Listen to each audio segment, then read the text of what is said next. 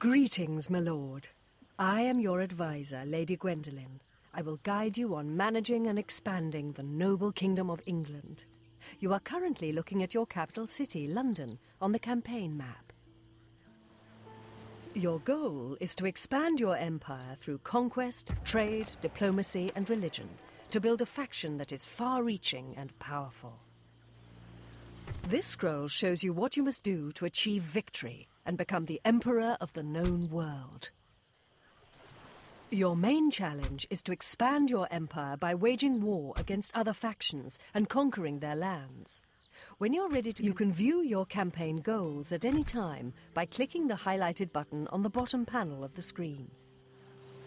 To expand the Kingdom of England, you should first look to conquer the British Isles. You must also contend with the Scots to the north and the French to the south. The nearby rebel town of York will make an ideal first target. You should start by double-clicking on one of your settlements and recruiting some troops. Once you have built up an army, you can prepare to make your first conquest.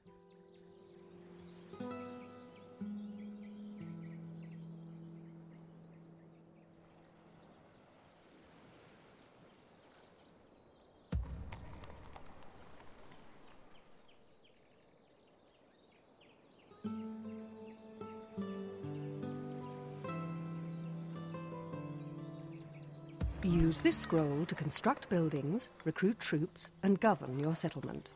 More detailed statistics and trade details can be viewed by clicking the Show Settlement Details button at the bottom of the scroll. Click the Show Me How button to learn how to use the settlement scroll.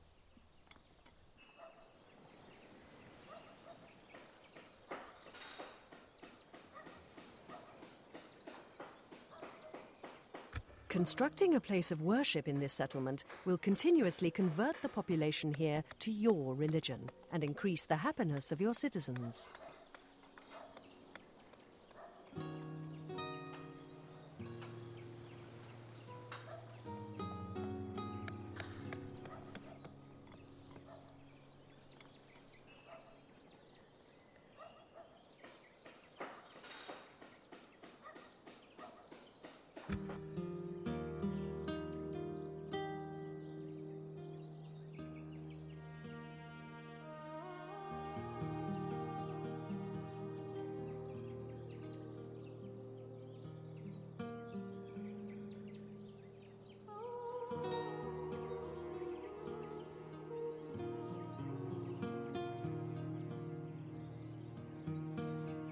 Merchants can be used to trade resources and make acquisitions. Hold your cursor over a resource to show its value, and move your merchant onto it to commence trading.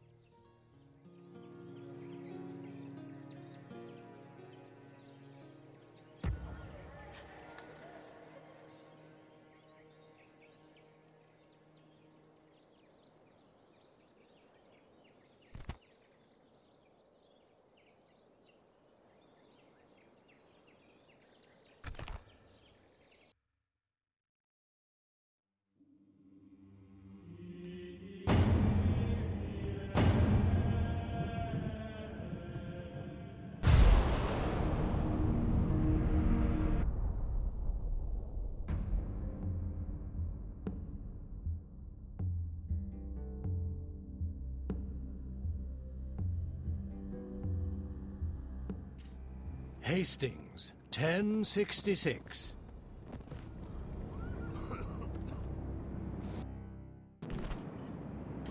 This is Rufus, your general on the battlefield.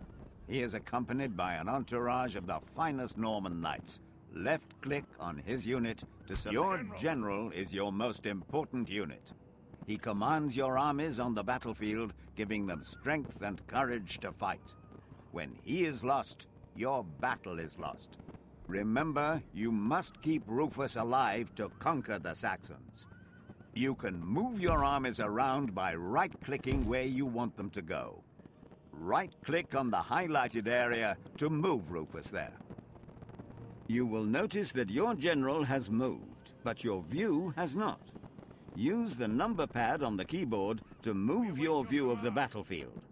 5 and 2 will move it forward and back, 4 and 6 will move it sideways, and 1 and 3 will rotate your view. Move your view now so that Rufus is centered. You can zoom in and out and tilt your view by using the mouse wheel. You can also move your view by pushing the mouse to the edge of the screen.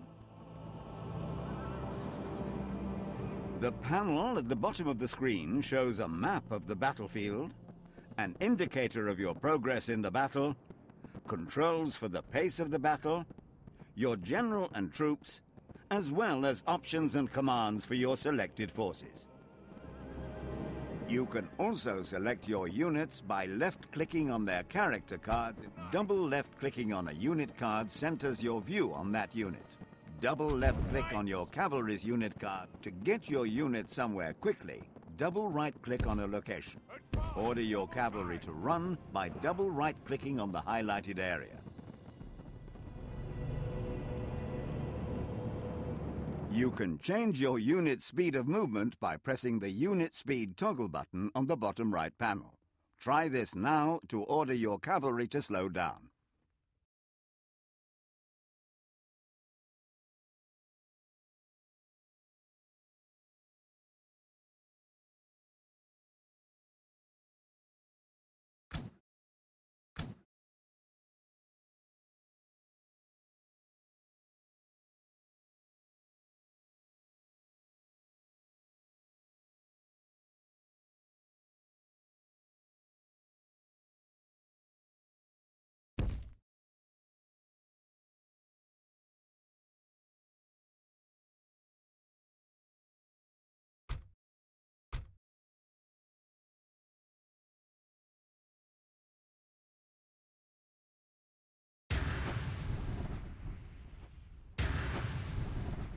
Sometimes it is necessary to run on the battlefield.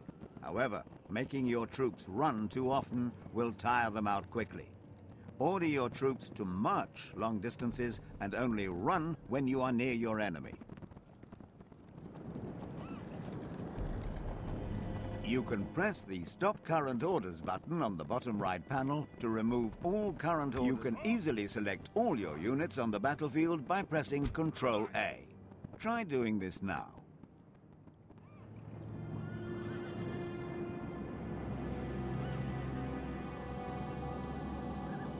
Now that all your units are selected and awaiting your orders, move them to the highlighted area.